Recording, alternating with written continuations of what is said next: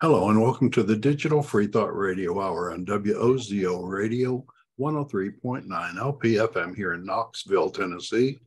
We're recording this on Sunday morning, John, February 5th, I guess now, 2023.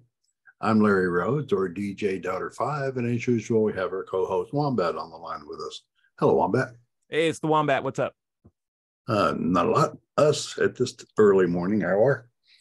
With us today, we have Slewfoot. Welcome.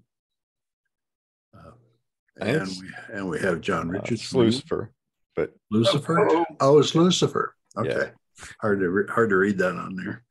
Digital Free Thought is a talk radio show about atheism, free thought, rational thought, humanism, and the sciences. And conversely, we'll also talk about religion, religious faiths, gods, holy books, and superstition. And if you get the feeling that you're the only non-believer in your town, well, you're just not.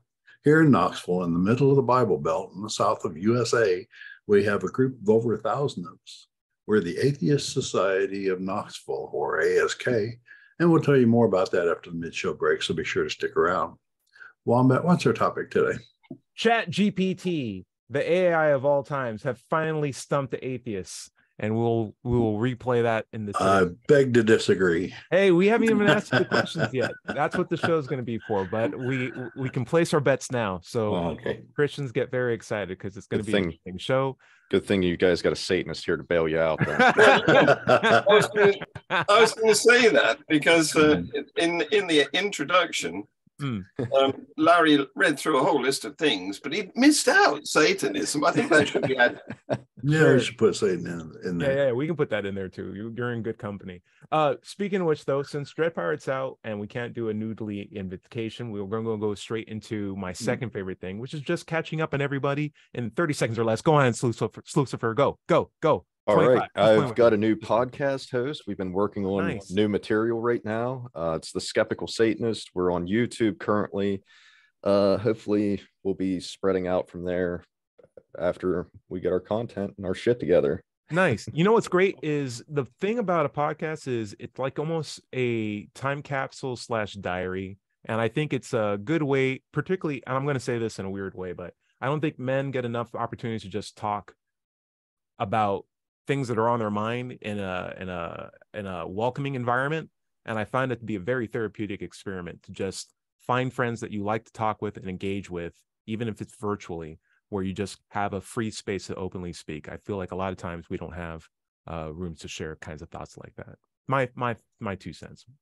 A lot of disconnect in society in general, it seems. Absolutely. Takes you a little bit out of an echo chamber and at least lets you engage with people. And it's always valuable to be able to communicate rather than just the voices in your head regurgitating with each other. I'm really happy about that. Where can we find the podcast? I can share that link with you. Sure. Pull it up to us at the end of the show. I want to hear the plugs for it. Sound good? Okay. Yep. Sweet. Sounds good. Doubter 5, your quest for living the life of every 13-year-old's dream. Motorcycles, video games, and space astronauts. What else have you been into? No, I've been working. I still work a 40-hour week. So I was retired for about a year and a half, and then this job came along, and it sounded interesting, so I took it. But yeah, I mainly play Star Citizen now, which is a space game. Very interesting. It's kind of buggy because it's an alpha release. Sure. But boy, what a game. It's really something. Listen, let me ask you. Go ahead. I'll ask you this: is there any AIs in the game right now? Well, there are a lot of bots. Bots are AIs. They're rudimentary. You don't actually converse with them. You exchange bullets with them sometimes. That's about it.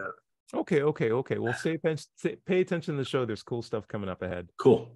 John Richards, would love to hear about you and your quest for chaos overseas. Well, I want to correct another error of omission that's happened already in this show, because you introduced Larry as pursuing every 13-year-old's dream, which consisted of online games and something else I forget. But it's a long time since I was 13. But yours was whittling, wasn't it? I don't think that's a comprehensive list. Fair enough. I'm probably out of date myself. I probably dated myself. It's like, I want to be on a Fortnite esports team, Dad. It's like, oh, okay, that's what kids are into. Well, now. when I was 13, it was fishing. I was crazy about fishing. I don't do that much anymore. Nah, for me, when I was 12, I knew it was riding bicycles, and that was it, because there wasn't really an internet presence back then. So, sure. It was about being outside and with friends. Mine was spreading the love of Jesus everywhere I went. Oh, poor kid. That's a good point.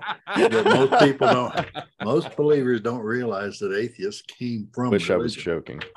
But no, and that's why we know religion so well. Oh, that's I can't believe what I'm hearing. Didn't any of you Americans discover girls? Now for that, you're talking to the round crowd. John Richards, what's going on with you, my friend? Well, I'm still plugging away with Free Thought Channel, and I'm happy to report that it's gaining subscribers at the rate of almost 2 a day. Whoa, that's double than last time. Yes, it's coming along very well. And we had a great chat yesterday with an ex-evangelical South African. It's well worth watching. He's got a journey. He's been on a journey, and he wants to tell us about it. And we spend an hour listening to him describing all the trials and tribulations that he's undergone. And luckily, he's not being shunned very much. But anyway, I don't want to give away too many secrets of the story. Free Thought Channel. That was Free Thought Hour. Very cool. Very cool. And you got another show coming up, don't you? Yeah. Yeah, and I hope you're going to join me in it, Ty, and I'm hoping that Dred will too. But I see he's not here with us today, which is worrying because our numbers are down. You know, we have a panel show, sure, Views on the News, and sadly, one of our regular stalwart panelists died the week before last. So we've lost him, Frank Lavelle, who was a lovely fellow. Honestly, he came across on camera as a really adorable fellow. Anyway, we've lost him, and we've got another member of our regular panelist who's been invaded by relatives, and a third one who is on vacation. So he's not going to be contactable. We normally have at least 4 people. I'm hoping you're going to be able to join us, Ty. I'm down. Great. Nice. Very, very cool. Yeah, absolutely. Thursday will be there too. Oh, okay. Awesome. Okay. It'll be a fun crowd. And then hopefully we'll be able to have Dred in. And maybe if you're short on panelists, you could download one. Have you ever thought about that, John Richards? Because we live in a world now where if you have people that you want to talk to, all you need is an internet connection, and not people, but AI that can happily have, in my opinion, some pretty really enlightening conversations with you in a polite and faster fashion than it would be with a human being, where you have to wait for them to type, where you don't have to see Tyrone's response. Are they as good at segue as you? Oh, yeah. Well, we could find out. I can ask ChatGPT, who's the AI that we're asking for, is come up with 40 segues. Here's topic A, here's topic B, connect the two. Let's see if they can do that. Anyway, that's the topic for today's show. I want to see if an AI can ask questions that would stump atheists, including our resident Satanist who's on the show right now, Lucifer. I reached out to ChatGPT, who's like this new AI that's all the rave on the internet, produced by OpenAI, and they have basically made a model for questions and answers of any sort. No text limits. Feel free to use it as long as you want. And all they're doing is just gathering data to feed into a neural network that allows their model to be even more smart and more capable of answering questions in a polite fashion.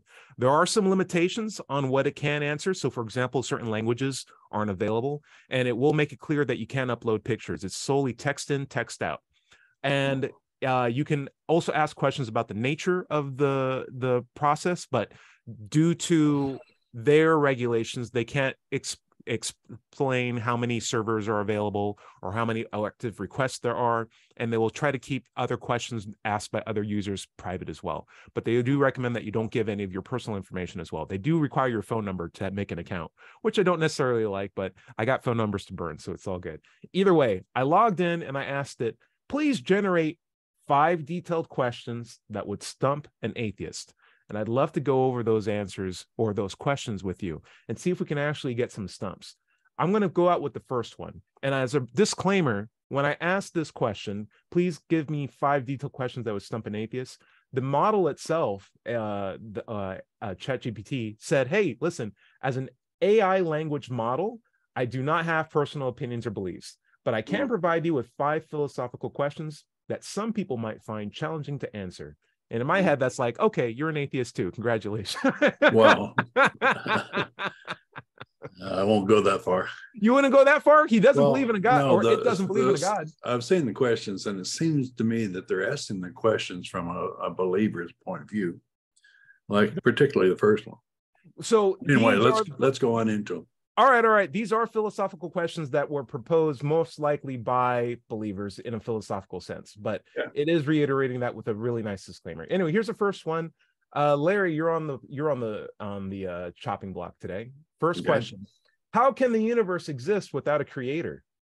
Let's see. That's exactly what I'm talking about. Usually, that's a question you get from believers or theists, and the thing about it is the way they frame it is, the creator would mean like a human, or something with a mental ability to discern will, agency. But a creator could be another universe, could be a virtual particle, could be anything, but they don't refer to virtual particles and other universes that way, or even nature as creator. So that's why I think it has a theist bent. Yeah, so there's a little bend to it, and I agree. When I Googled questions that would stump atheists, almost all the questions that I got from priests were front-loaded in that capacity. They were they were just begging the question of a God or a belief. So it is a little weird, but I would say for someone that asked me, how can a universe exist without a creator? It would require a better fundamental question of, well, how do we recognize a creation? Are we saying everything's a creation? These would be really good questions to figure out before we get into the concept of answering a question that's begging an answer already. Because if we agree that everything's a creation, then we don't have grounds to recognize what things that aren't a creation are. So we don't have a frame of reference. And if we're saying things can't exist without it being created, then there's no way to plead that the universe is also creation, because certain things can exist without it being necessarily created as well.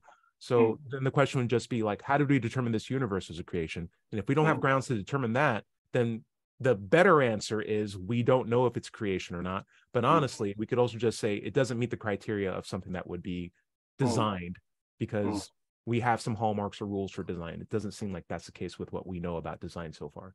Right. John Richards, what do you think? Well, who created the Grand Canyon? Well, there you go. That was my point I was going to make, is usually when theists pose this question, they started off with who. Right. And just what John Richards did. And that's a giveaway that they're trying to load the question in the direction of their answer, their preferred answer. Right. Exactly. And is it really a philosophical question that front loads an answer? Or honest? Is it really an honest question? And it can be used dishonestly. Absolutely. I agree. So the questions you ask are important, though. I would love to see what Lucifer thinks on the subject. What do you think about the question of how did the universe get created without a creator? Is that my question would be why? Well, I would ask a question back, I guess. Why would there have to be a creator? Right. Why wouldn't the question just be, how can the universe exist? Right. Where did it come from? That would be a simple question. Yeah. Honest, open. Likewise, one of these questions, typically what they do is when presented to an atheist, they are meant to make the atheist seem afraid to just respond with "I don't know," so that they can fill in the gap with their own belief. But truly, the right answer here could just be straight up "I don't know," or it appears to be natural consequences or natural forces. Well, who created natural forces?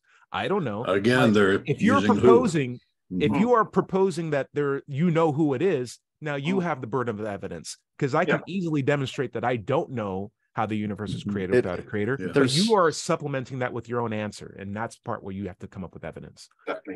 There's also something with that where it's like this idea that you're going to base things you're going to base a claim off of things that we don't know rather than the things that we do know, which just seems so backward to begin with. Well, it's argument from ignorance. Right. Like you fallacy. could make up anything at that point and say that, well, we don't know. So and the sad truth of it is, I don't know is actually the right answer when you don't know something. And right. we, as a society, get shunned from that correct answer. We're forced to raise our hand and come up with an answer. We're forced to mark a random multiple choice question if we don't know, just for the chance of being right. We are forced to respond to seem authoritative, to seem confident, to seem likable.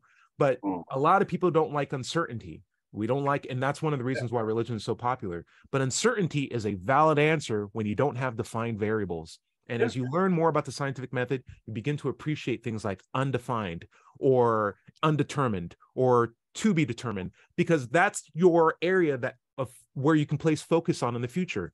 That's where we can continue to move towards. Right. That's where discoveries come from. Exactly. Say, I don't know. Yeah. Find out.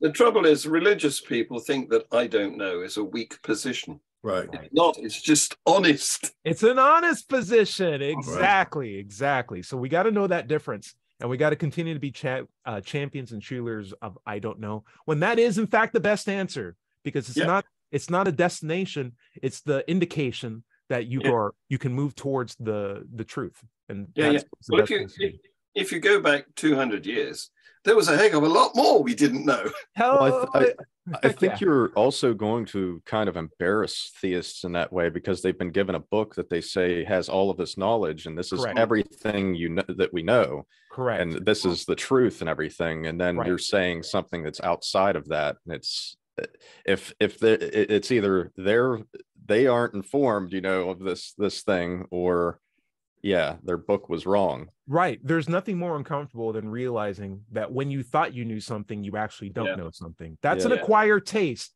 But in my head, that's the indication of learning. Because what is learning aside from putting aside your own biases or your own gaps in knowledge with new knowledge? And if you have an ego that's getting in the way of that, it's not in your best interest to maintain it. Get rid of that and continue to keep learning, keep stretching yourself, because that's what religion is stopping you from doing, reaching your best self. In fact, scientists quite like being wrong, because that's the only thing that they can be certain about. Right.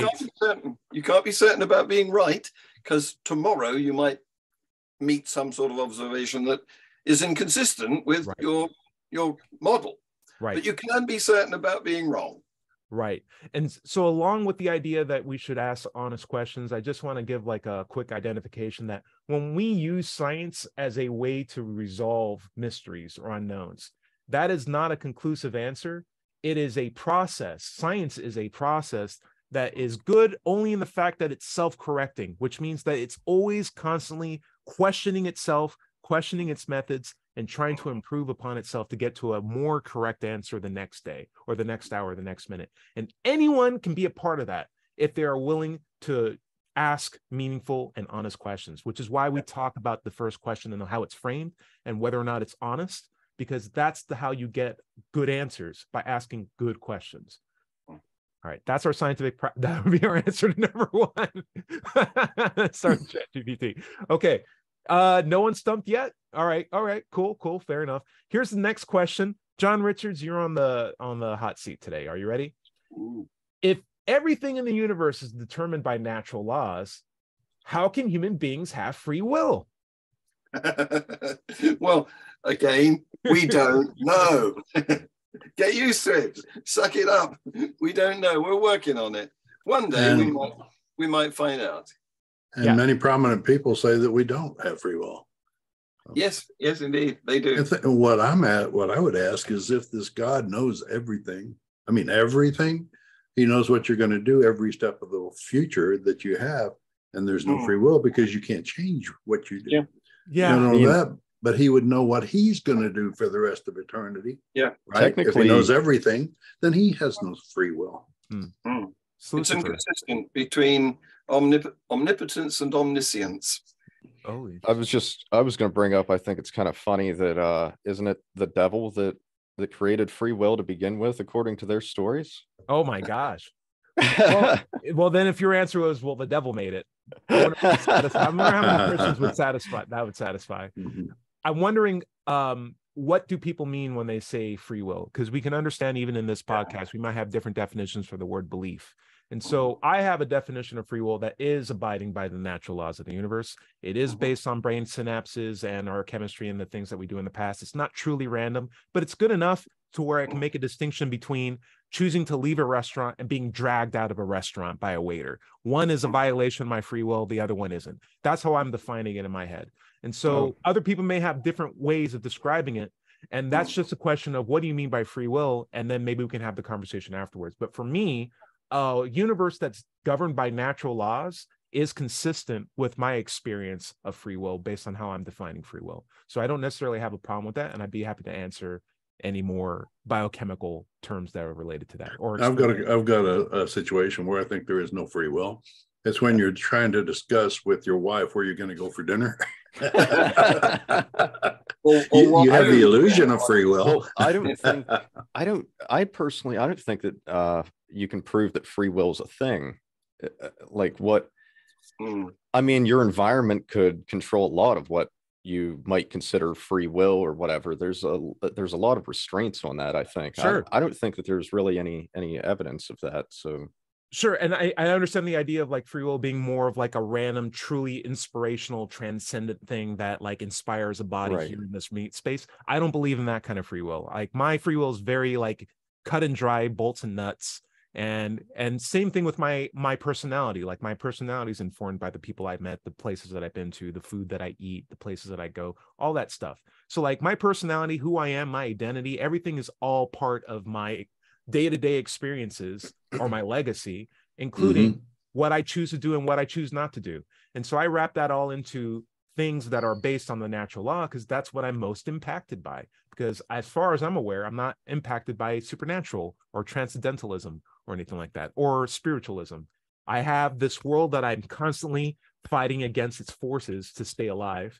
And that's what's going to shape me as well as what I choose to do. And I'm fine with that, because in my head, the natural world is far more entertaining and complex than anything I could make up that's fictional or what appears to be fictional. Like as more as we understand how the actual natural world is, the more I'm realizing how beautiful and inherently complex and just mind-baffling levels of like, why is this planet so small and a universe so big?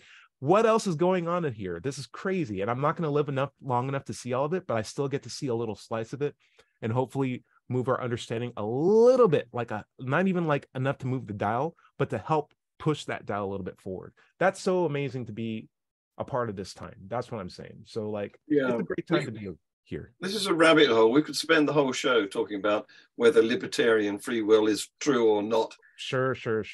How about we do one more and then we can get into our break. This one's for Slucifer. Slucifer, if there is no afterlife, what is the meaning of life? The here life. So yeah, I think all of these questions are pretty loaded. But what I'd actually wrote something down while I was looking at that, and I'd put the environment you're born into determines it could determine your meaning or the possibilities for you to have some meaning in life, and from there it's your choice then. Okay. Doubter 5, what do you think? Yeah, I back him up. It's whatever you want it to be. You can make your purpose anything and make it personal, make it family, make it business, anything you want. Sure. It's a question of whose meaning. Again, the who comes in. They want an agent to have imposed meaning on its nonsense. Correct. We make our own meaning. And as I was alluding to earlier, I was saying like the idea that we are in basically a playground of physics that have been largely undiscovered, chemical reactions that have been undetermined, matters of phenomena that's observable that we've only seen a very small slice of.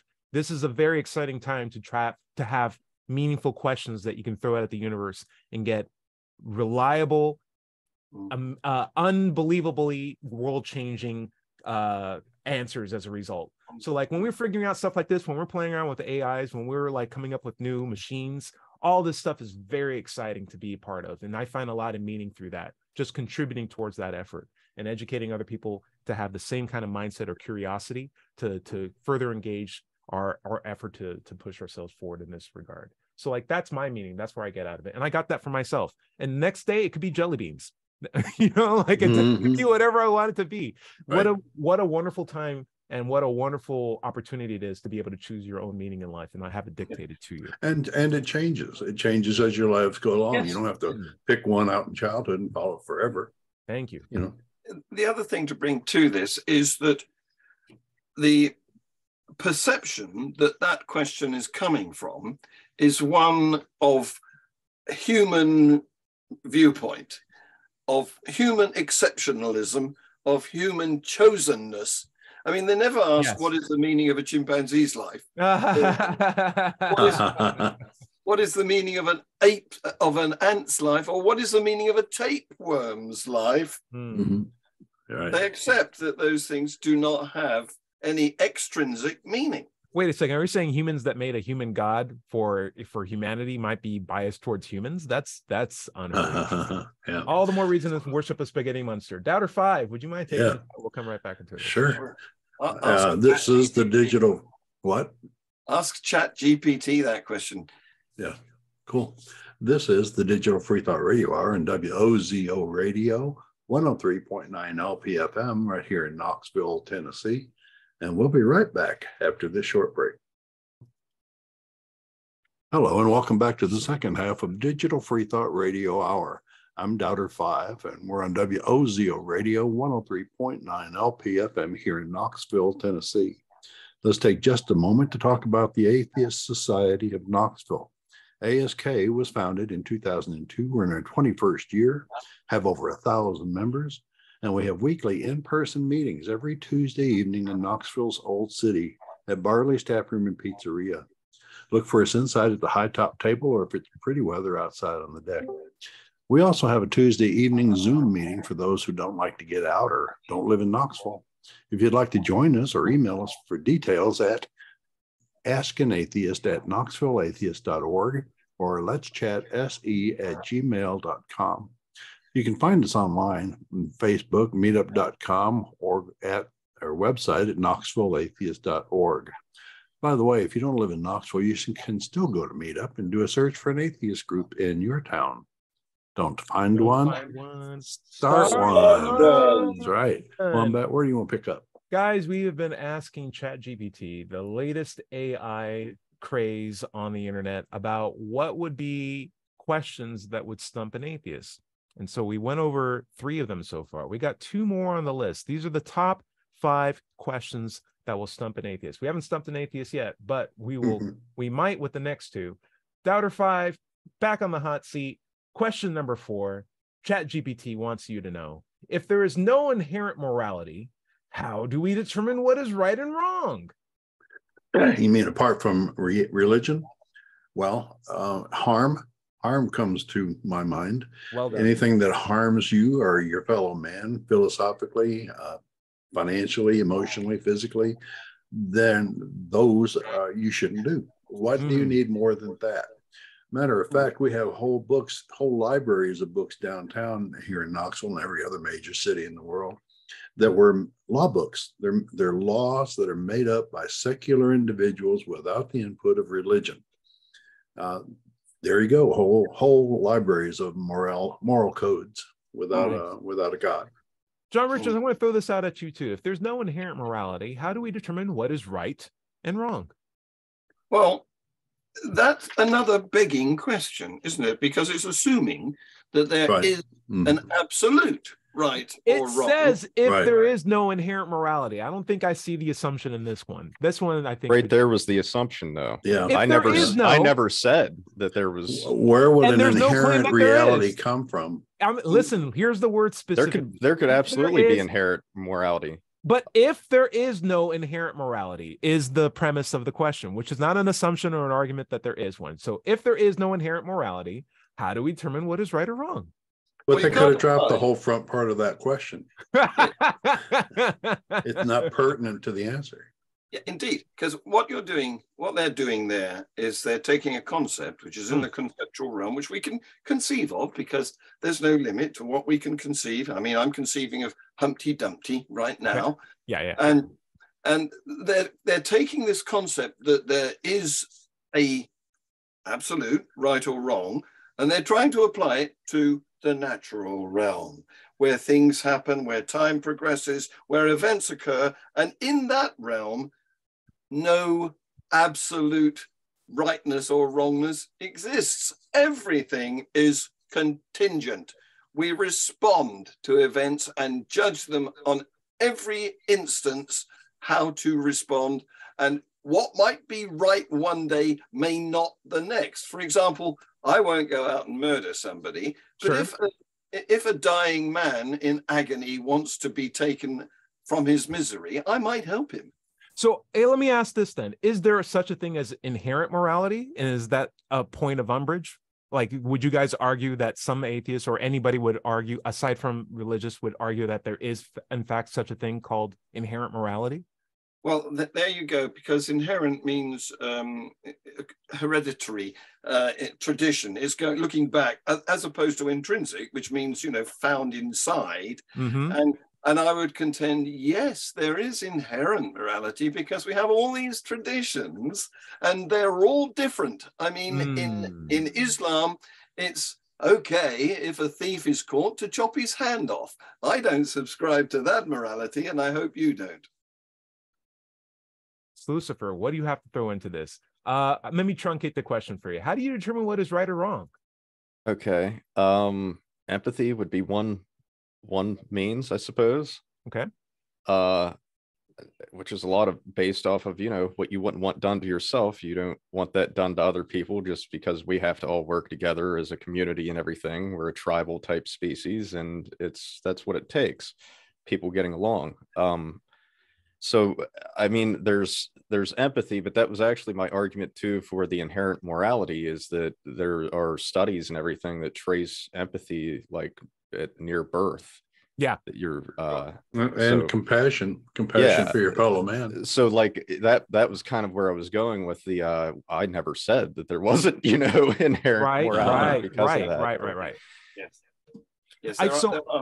So I can support that too. I would say like biology has given us, just through evolution, a way to process scenarios where we can benefit by certain actions and observe or model a clear lack of a benefit if we don't partake in a particular action. So like if we had a bunch of people who said, what would be great if we all pushed the person standing next to us off a cliff, well, that society may not last as long as ones who decide not to do that. And so evolutionarily, we might shift out the people who like to cause harm to those who are nearby them and inherently choose or through the system prefer those that cooperate and work well together. Now we have a society where we largely have people that don't want to stab each other, which is great. And for those who do, we have to come up with a system, because no true system that works on an evolutionary basis is designed perfectly. It's trial and error. So we have to come up with stopgaps when we have issues where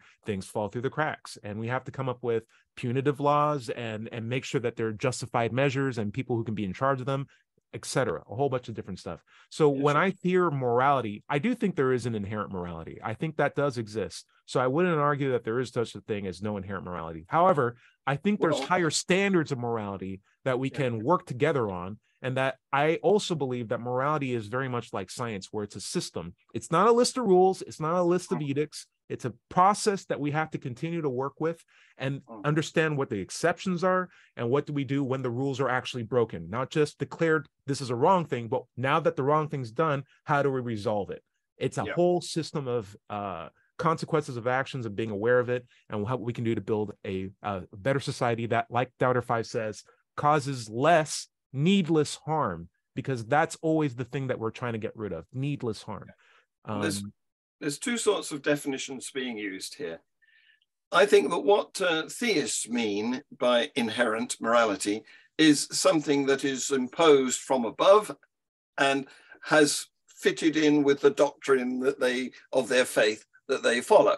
Well said. Now, if you want to define inherent morality as adaptations that we have evolved in order to succeed as a species by behaving socially and cooperatively, right, that's different. And I accept that that's definitely the case. So, you know, my thing is there's such a thing as like inherent counting. So like I can give my cat 2 hands. One has 3 treats, one has 1 treat, and he's going to go for the one with 3 treats because he knows that's more than the 1 treat. So there's like rudimentary counting or mathematics that animals can do where they understand values and they understand one has more than the other and stuff like that.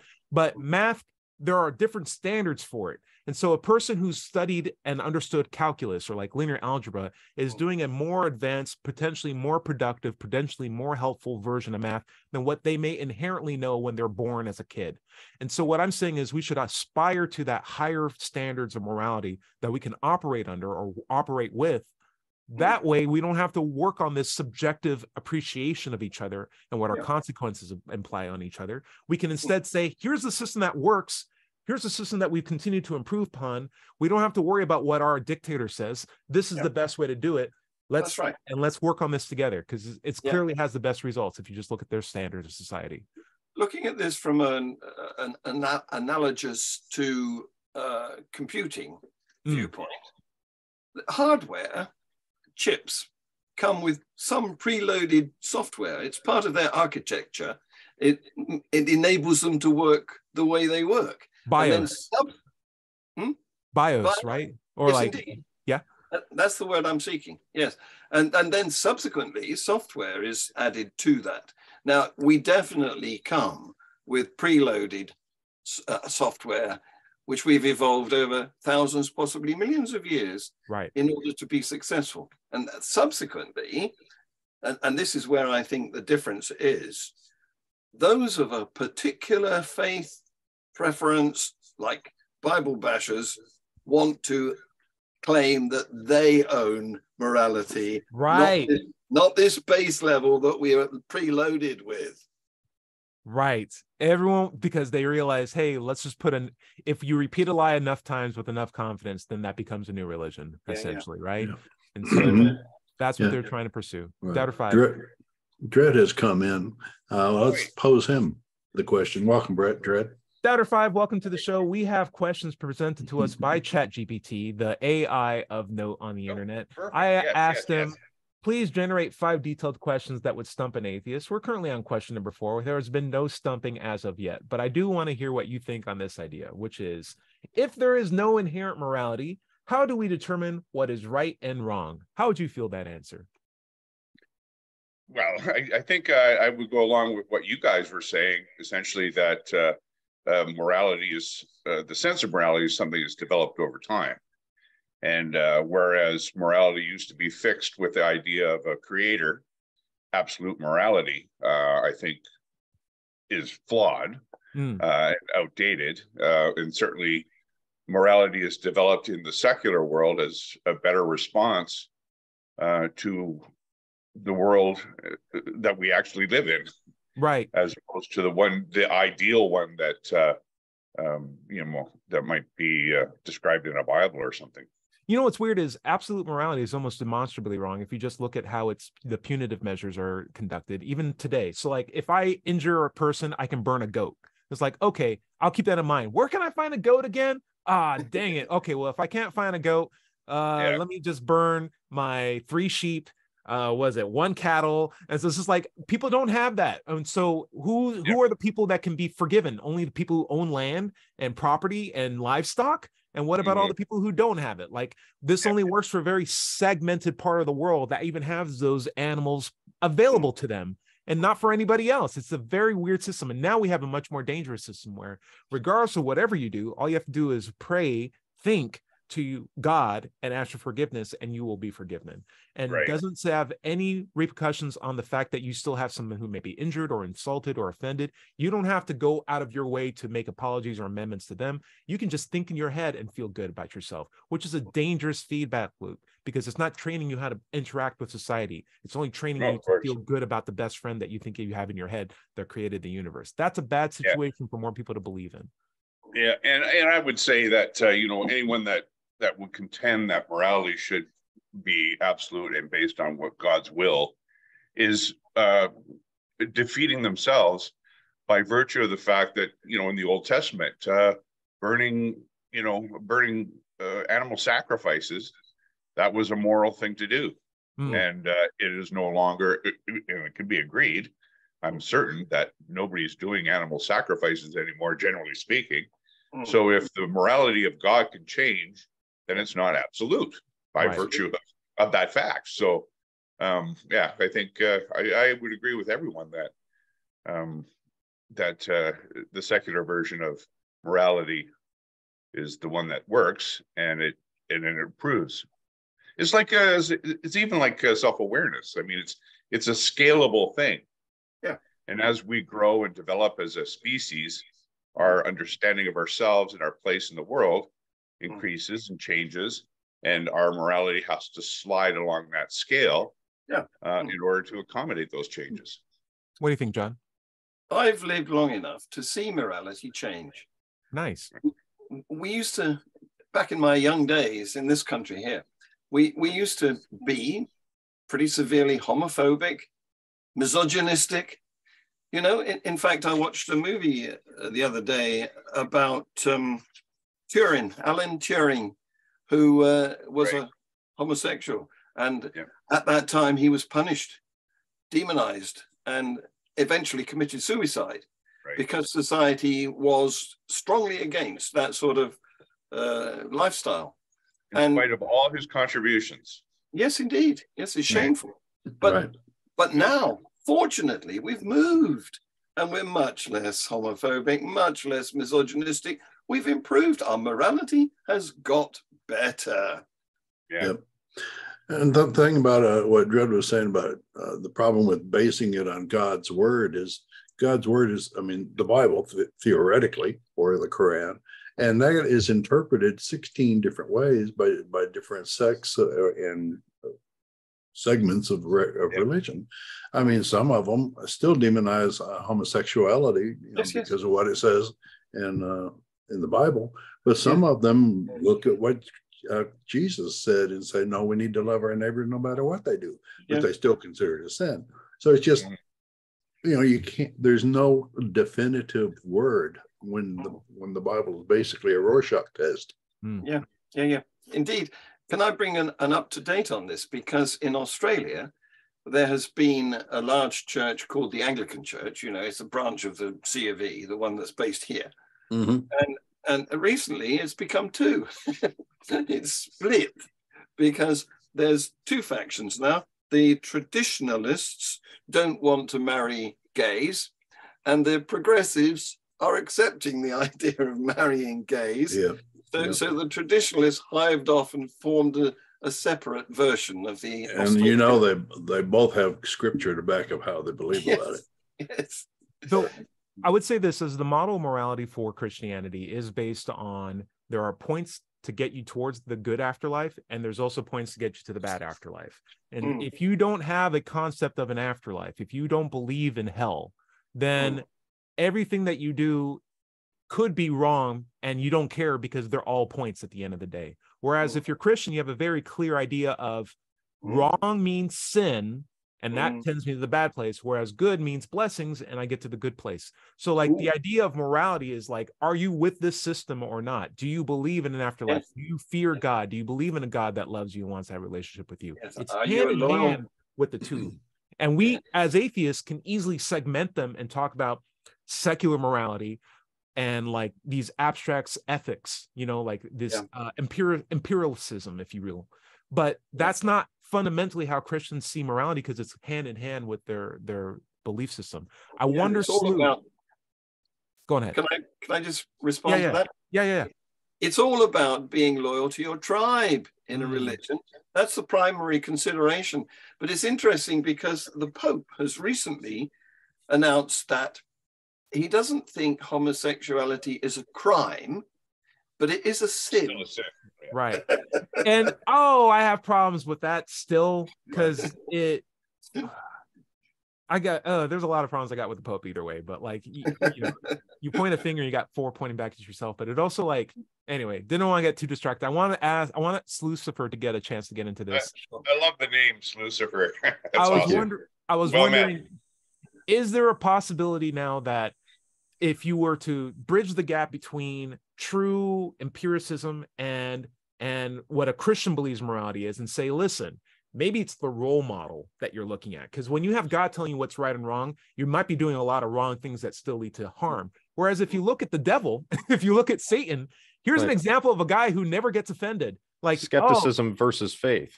Right. Yeah. Yeah. Like, just look at this book and just pick a different role model that's also supernatural, who seems to be in better control of what they... My best story for why Satan is more moral than God is the story where Jesus is on a mount. He hicked up to the top of a mountain. The devil comes to him and he's like, hey, listen, if you worship me, you don't have to do this fasting thing that you're doing. I'll give you food and you can be worshiped and all that stuff. Like, would that be happy? And Jesus is like, stay away from me, Satan. You'll never test me. And Satan's like, okay, so you don't want to worship me. That's fine. See you later. Doesn't harass him. There's no, I'm going to send you to the bad place. I'm going to spite you. It's all just super cool. I wish more gods or more beings in the Bible were like Satan. Like, why couldn't it just be a yes or no checkbox? The noodly one is that way. Yeah. Yes. You can get the 30-day God back here. Well, like I said earlier, it's awfully funny that they have such they look at the devil in such a way whenever they love free will so much. Right. If it wasn't for him, he was the one going against God and created the other. So that's their free will, supposedly, that they have to choose between those things. Or 10,000%. The Bible strikes me as if like Trump wrote a book about how awesome he was, and there was like a secretary in the back being like, I don't think you should push the bomb China button. And he's like, oh, I'm going to make you the bad guy in my book. And everyone's like, that guy was the bad guy. It's like, no, Trump's the bad guy. He's the bad guy throughout this. This is the book written by a jerk. You should know that. It's right up there.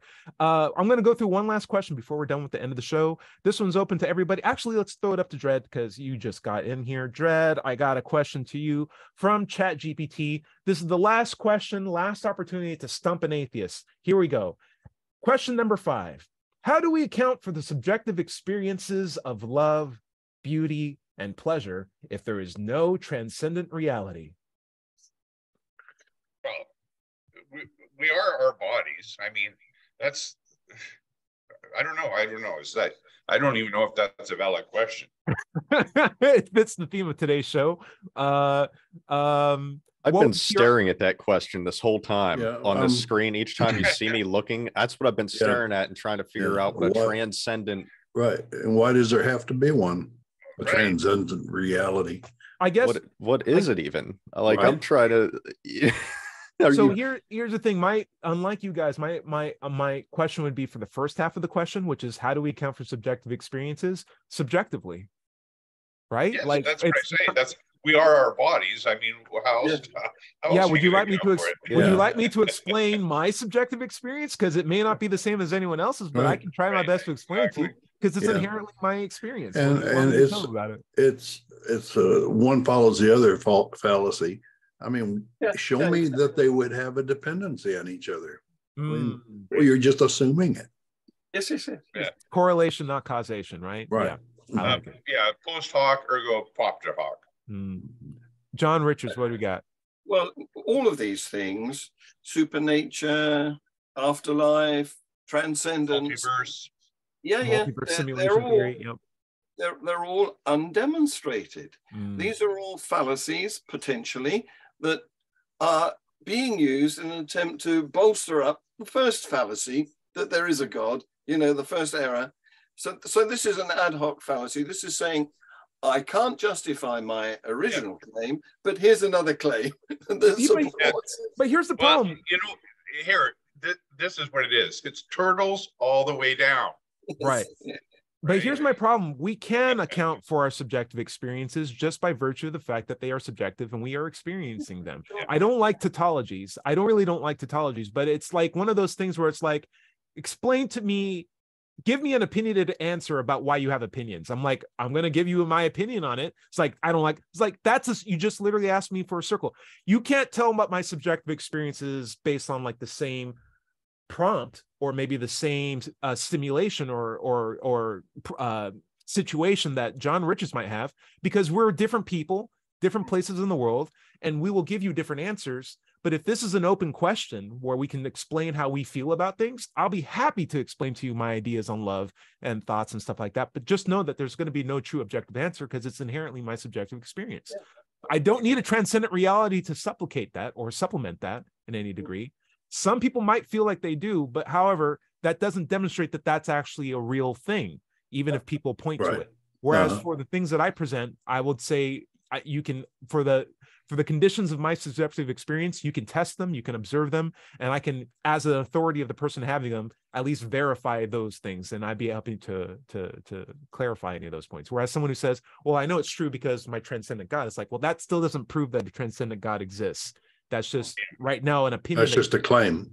Right. Based on the same phenomena that I'm using to come up with conclusions. I feel like those are two different, like, how do you put those two things even in the same question? Because you're asking about some transcendent reality, not giving a definition of it, and then expecting the other person to fill that in for you. Like, it's so weird.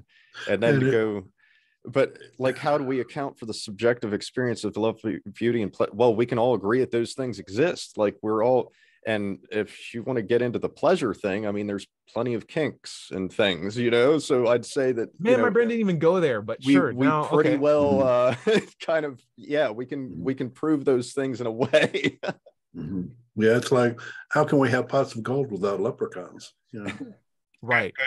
But from the Christian perspective, it's credence to demonstrate that their God exists, and in the way that is, and this is a devil's advocate. Sorry, Lucifer, I know you hate that.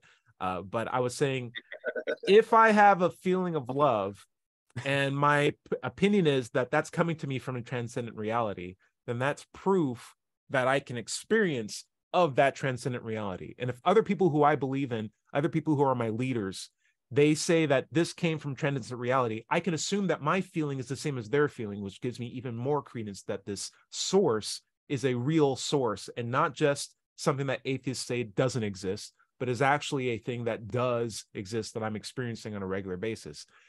It's one of those weird reprogramming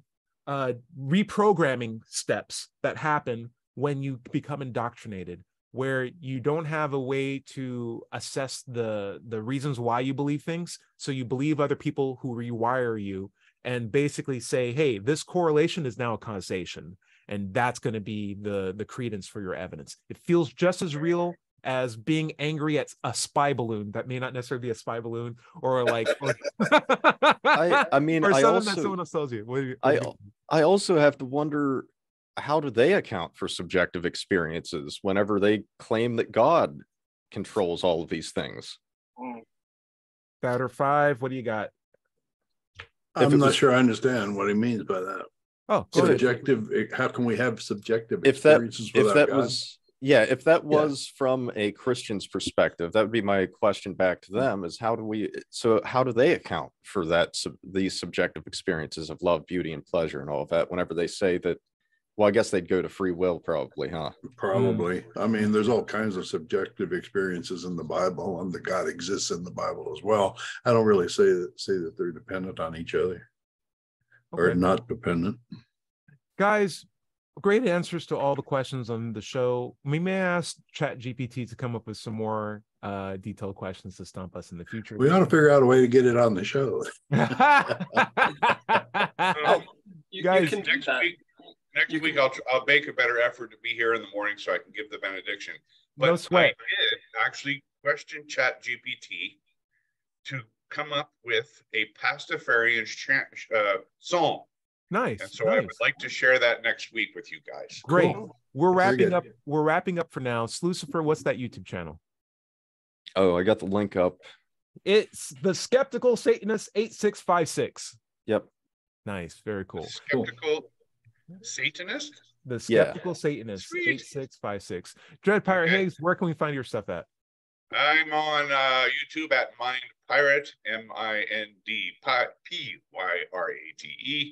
and I live stream this at 7 a.m. PST on Sunday mornings, and then also try to join the the Views on the News with John Richards at 11 a.m. Hope you're going to join today. Yeah. Not today? I hope you're going to join today. Oh, yeah. I'll be there. Right. Yeah, we'll be with you. John Richards, where can you find your stuff at? Free Thought channel. It's all on there. I've been doing lots of 3-minute videos, and they cover much of what we've been talking about today. Nice. But here's an idea. I would like to, I don't know whether we can do this through a Facebook group or something, but I'd like to poll Christians, asking them, A, whether they believe in God, and B, whether they believe in the devil. And I'd like to find out if there's any difference, and if so, how much. Interesting. Doubter 5, where can we find your stuff at? Well, where do we find your stuff? You're skipping over yourself. You're probably watching it. I'm on Let's Chat. It's YouTube. What's up? Hey, everybody. Okay. Well, my content can be found at digitalfreethought.com. My book, thank you, Jed, is What Atheism, What's It All About? Available on Amazon. Be sure when you go to digitalfreethought.com to click on the blog button for a radio show archives, atheist songs, and articles on the subject of atheism. Remember, everybody is going to somebody else's hell. The time to worry about it is when they prove that heavens and hells and souls are real. Until then, don't sweat it. Enjoy your life. And we'll see you next Wednesday night at 7 o'clock on WOZO Radio. Say bye, everybody. Bye. Bye.